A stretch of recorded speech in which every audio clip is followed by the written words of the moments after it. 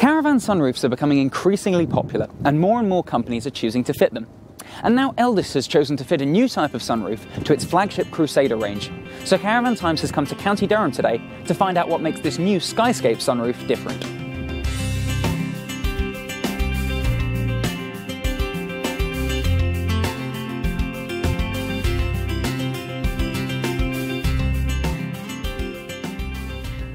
Rob Quine, Managing Director of Elddis, joins us now.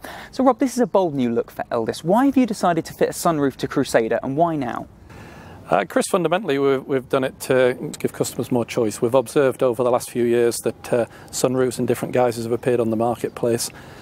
We have researched what people have done though and how they've done what they've done, and coupled with solid construction, we believe we've come up with a sunroof which is better than those that have come before. That's only natural in the development process. So our Skyscape sunroof is probably a little bit larger than some of those that people have seen, and I guess if the point of the sunroof is to suck light in, then the larger the window area the better, coupled with the fact that with solid construction it's the way we bond it and the way we put it into the van.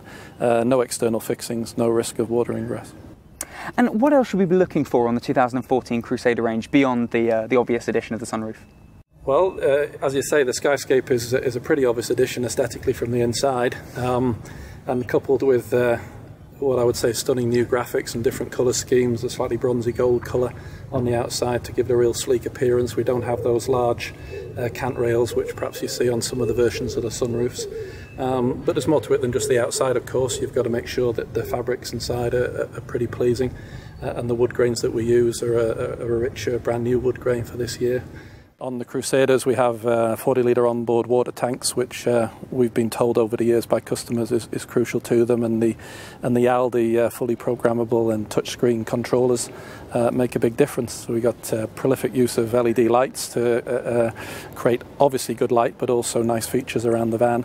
And on top of that, there'll be a lot of detail spec, whether it be the just the fixtures and fittings, the handles that we use and things like that, to make it an all-round attractive product. And the clear glass in the windows, which comes as standard, is great for a lot of people, but they can move to privacy glass at no extra cost if that's their choice.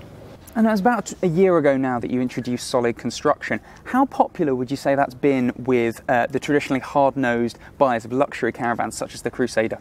Well, I think all caravan buyers can be pretty discerning people, and as the years go by they're becoming more and more so.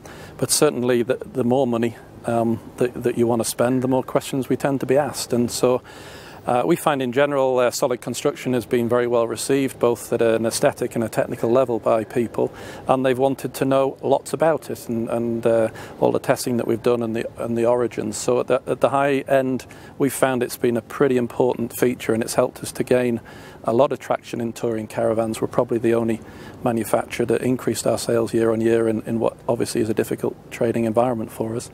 And so we're happy to build upon that, and of course one of the strands of solid was to allow us flexibility of development going forward, and the Crusader, this year's 2014 Crusader, is a perfect example of that in practice. It doesn't look the same as the last one because we can make it look however we like, and we think it's good to go for a few years yet, but when people tell us they want to change it again, we'll change it. Solid construction doesn't affect that. One final question. Obviously, I understand you've got a couple of new layouts coming in for the new season. What can you tell us about those? Well, on Crusader there's actually 7 layouts, and I would say only 2 of them are exactly the same to last year. So new to Elddis for the first time in many years is transverse fixed beds on both single and twin axle. But in addition you'll see variants on the quite famous Super Sirocco layout, where the fixed bed is moved to the near side, which opens up the van quite a lot. The bathroom configuration in the Cyclone, which is a island bed, traditional island bed layout, builds upon the success we had this year with the Affinity 550 layout, and that's proved to be really successful. So I think you'll find that out of the 7 layouts, whilst there are some new ones, that I would say probably 5 out of 7 are different to where they were before. So it gives the customer a lot of choice and a reason to change for 2014.